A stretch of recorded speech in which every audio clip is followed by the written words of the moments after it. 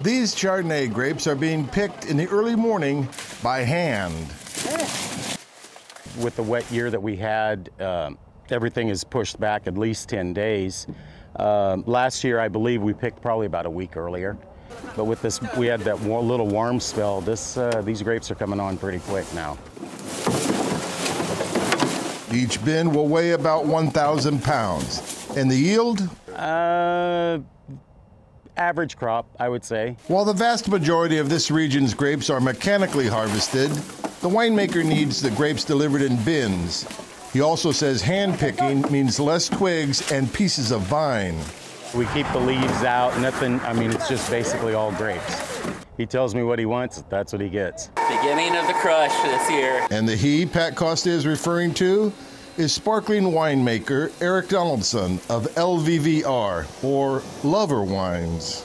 It's crazy. The year is blowing by. It's hard to believe it's early August already, and grapes are already here. These early grapes will work well for his sparkling wines that are produced in the more labor-intensive method champenois technique.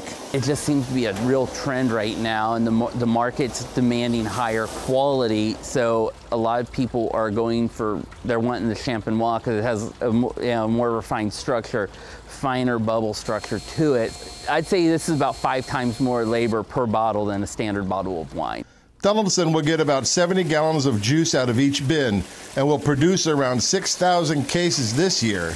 And he will also make sparkling wine for over 20 other wineries who ship their juice to him. And if all goes as planned, this juice will be this by early next year.